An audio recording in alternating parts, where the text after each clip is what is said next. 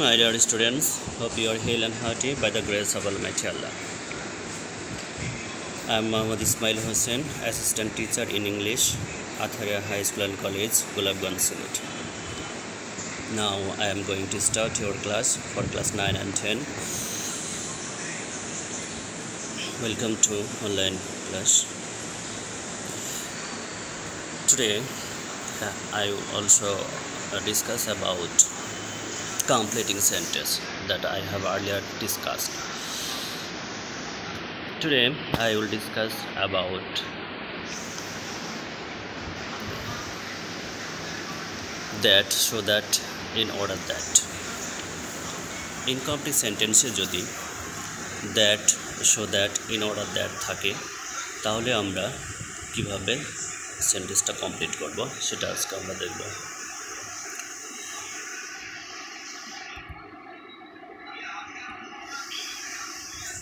Students, get ready. Present tense plus that or so that oblique in order that যদি থাকে সেন্টেন্সে সেক্ষেত্রে subject plus modal verb can will অথবা মে তার সাথে ভার্বের বেস ফর্ম যুক্ত করে অবজেক্ট অর্থাৎ এক্সটেনশন দিয়ে আমরা সেন্টেন্সটি সহজেই কমপ্লিট করতে পারবো। আরেকভাবে করতে পারি, সেটা পাস্ট টেন্স যদি থাকে সেক্ষেত্রে আমরা ক্যান উইল মের পরিবর্তে ক্যানের পাস্ট কুড, উইলের পাস্ট উড আর মের পাস্ট মাইট ইউজ করতে পারবো। যেহেতু এগুলো পাস্ট ফর্ম হলো, এগুলো হচ্ছে মডাল ভার্ব, তাই এরপরে ভার্বের বেস ফর্মটাই থাকবে। তাহলে আমরা সহজে বলতে পারি যে প্রেজেন্ট টেন্স থাকলে can will May R past tense থাকলে উড কুড অথবা মাইট ইউজ করব। As for example, we ate so that we can survive.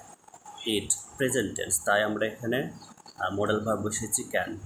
তাহলে সো দ্যাট থাকলে পরে আমরা একটা ক্লজ বলবো, সেটা হচ্ছে ক্যান মে অথবা উইল যুক্ত করে। আবার দেখো, যখন এটা পাস্ট টেন্সে চলে যাচ্ছে, যেমন উই এট সো দ্যাট, তাহলে উই ক্যানের জায়গাতে আমরা ইউজ করলাম could survive. Again, number 3, we eat so that we may live. Number 4, the farmers seeds that they may get a harvest. এবার আমরা খুব সহজেই যদি ইনকমপ্লিটিং সেন্টেন্সে দ্যাট, সো দ্যাট অথবা ইন অর্ডার দ্যাট থাকে তাহলে আমরা আগের টেন্সটি লক্ষ্য করব যে প্রেজেন্ট যদি হয় তাহলে ক্যান উইল মে, এবং পাস্ট টেন্স যদি হয় তাহলে কুড মাইট উড যুক্ত করে আমরা সেন্টেন্সটি কমপ্লিট করব। এখন ইনকমপ্লিট সেন্টেন্সে যদি as if or as though থাকে সেক্ষেত্রে আমরা এখানে খেয়াল করব প্রেজেন্ট টেন্স নাকি পাস্ট টেন্স। যদি প্রেজেন্ট টেন্স থাকে তাহলে সেক্ষেত্রে আমরা যেটা করব সেটা হচ্ছে, যদি হ্যাড থাকে তাহলে ভার্বের 3 নম্বর ফর্ম অর্থাৎ পাস্ট পার্টিসিপল হবে। যেমন হি talks as if he knew everything, present টেন্সের জন্য পাস্ট হলো। আর যখন পাস্ট টেন্সে থাকবে প্রথমের অংশটুকু তখন আমরা পাস্ট পারফেক্ট করব। যেমন C spoke as if she had known everything, had known perfect. ওকে, তাহলে সহজে বুঝতে পারছি যে প্রেজেন্ট টেন্স থাকলে পরে আমরা পাস্ট ইনডিফিনিট টেন্সে ক্লজটি দিয়ে সেন্টেন্সটি কমপ্লিট করব, এবং পাস্ট ইনডিফিনিট যদি থাকে তাহলে পরের ক্লজটি আমরা পাস্ট পারফেক্ট টেন্সে দিয়ে সেন্টেন্সটি কমপ্লিট করব। এখন আমরা দেখব যে টিল অথবা আনটিল যদি থাকে তাহলে আমরা ইনকমপ্লিট সেন্টেন্সটাকে কীভাবে কমপ্লিট করতে পারি। তো প্রথমে যেটা, যে প্রেজেন্ট টেন্স অথবা ফিউচার টেন্স থাকে তাহলে আমরা পরের অংশটুকু প্রেজেন্ট টেন্সেই ইউজ করতে পারবো। তবে যদি পাস্ট টেন্সে থাকে তাহলে পরের অংশটি অবশ্যই পাস্ট টেন্সেই কমপ্লিট করতে হবে। As for example, just wait till he comes. এখানে একটা বিষয় বলে রাখি, সেটা হচ্ছে টিল অর্থাৎ পর্যন্ত, আর আনটিল না পর্যন্ত। তাহলে টিল পজিটিভ অর্থ প্রকাশ করছে এবং আনটিল নেগেটিভ অর্থ প্রকাশ করে। সেক্ষেত্রে আমরা যখন ক্লজটি ইউজ করব সেক্ষেত্রে টিল যদি থাকে তাহলে আমরা পজিটিভ নেগেটিভ যেগুলোটাই করতে পারি। তাহলে আনটিল যদি থাকে তাহলে অবশ্যই আমরা পজিটিভ ক্লজ ইউজ করব। যেমন number 2, we weighted until the train came.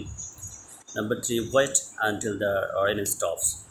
একইভাবে আমরা সেন্টেন্সগুলো সহজে কমপ্লিট করতে পারি।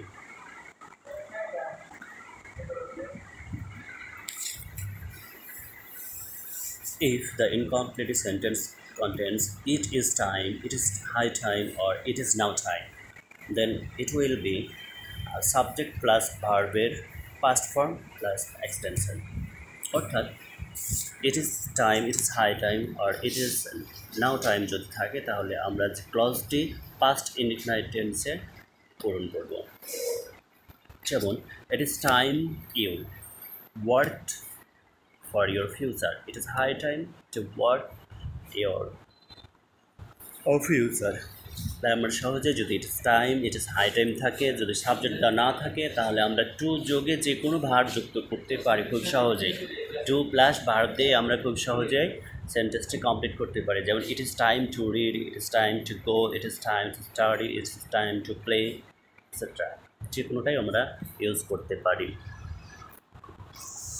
স্টুডেন্টস, সেন্টেন্সে যদি instead of R in Liu of থাকে, অর্থাৎ এর অর্থটা যে পরিবর্তন, সেক্ষেত্রে আমরা যে কোনো একটা